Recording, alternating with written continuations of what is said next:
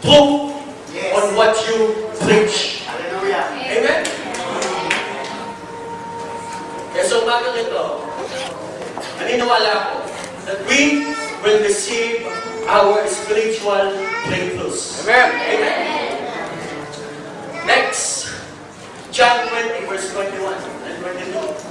Ay, ganito Again, sinasabi ng Panginoon Jesus said, peace be with you. Sabi mo sa tabi mo, peace be with you.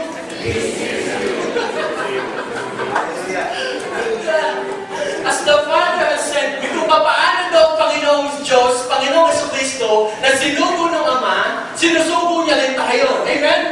Dahil hindi tayo namili sa Diyos, kundi siya namili sa atin. Sabi sa Biblia, John 15 verse 16, na you did not choose me, but I chose you. Pinili ka niya para gamitin niya, pinili ka niya para pagpalain niya, pinili ka niya sa araw na ito, hindi ka niya nalagsyag ng Diyos, kahit ano pang bakit sa buhay, God will use you.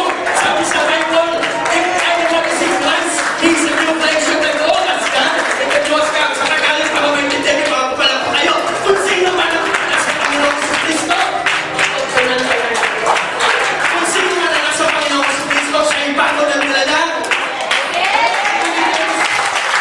Kahit ano pang bakit sa buhay, mga makakitawa, at itan, at kusap ka, pero huwag ka, kahit ano pa papagda, in Kristo Jesus ka, papaguhin ng Diyos ang buhay mo.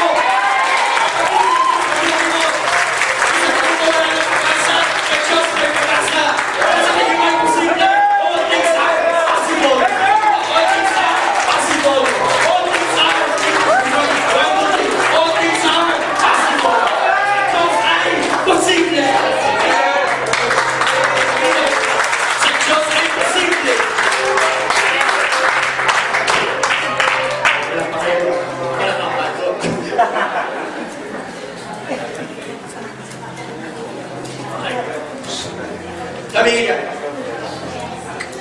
sinusubo tayo ng Panginoon sa Kristo. Sabi yan, sabi mo sa katabi mo, pinili ka ng Diyos, itinalaga ka ng Diyos, para humayo. Hindi para maging tamad. Marami kasi mga Kristiyano ngayon, pupunta sa church, tagabutas ng bangko. Alam mo yun? Come and go. Di ba come and go? Pupunta lang natin na nasa uwi na. Hindi ba na sumusunod sa Great Commission? Amen?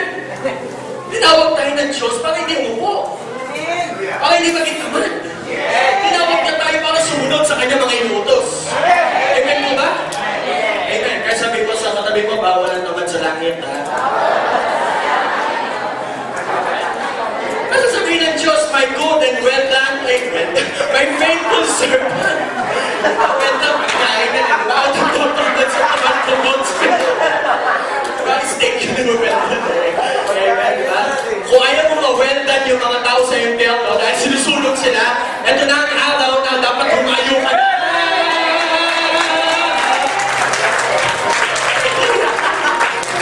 Amen? Sabi niya. Sabi niya ako ba kaya? With that, sinabi niya, pinili ka, hinirang ka, itinalaga ka. Sino mo, in-ordain ka ng Panginoon? Ako ka nila yung pastor, di siya. In-ordain ng Panginoon. Amen. Ang Diyos ang pumili sa atin, di tao. Amen? At ano sinabi niya? And with that, He breathed on them and said, receive the Holy Spirit. Receive the power of God. Receive the anointing of God. Sa Tagalog, tanggapin mo ang kapangyarihan ng Diyos. Tanggapin mo ang Espiritu Santo. Tanggapin mo ang kanyang pangako. Tanggapin mo ang katagumpayan. Tanggapin mo ang kanyang mga pangako sa buhay mo. Kaya sabihin sa tabi mo, ngayong araw ko, tanggapin ko.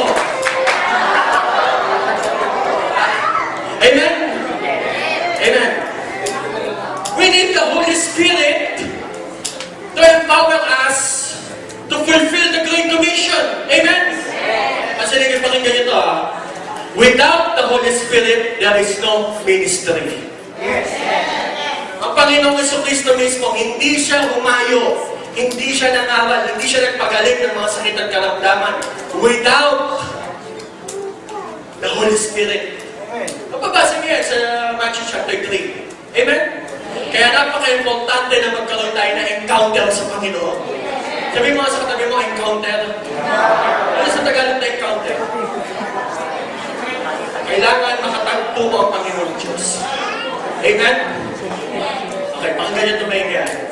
Sabi ni Reinhard Bonnke, ipapalabas akong video ngayon. Sabi ni Reinhard Bonnke, 3 minutes lang yan. Kaya magalala.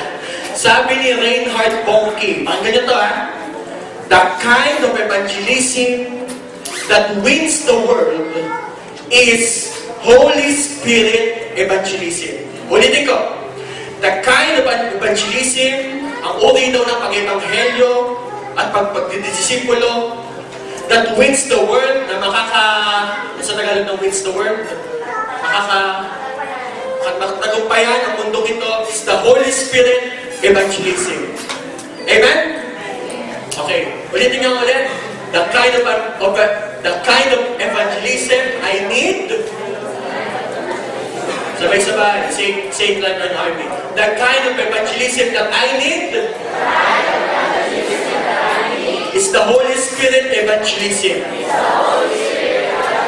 Kala niya, napakasimpleng word lang yan. Tingnan niyo maigi kung ano yung sinasabi niya ng Holy Spirit evangelism. Pakita niyo sa amin.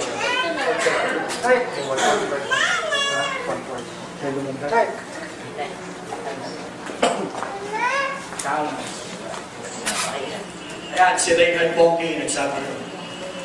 Okay, ano yung nagsabi?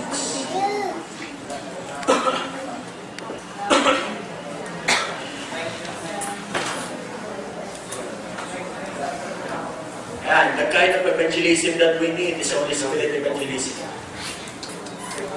May ko na lang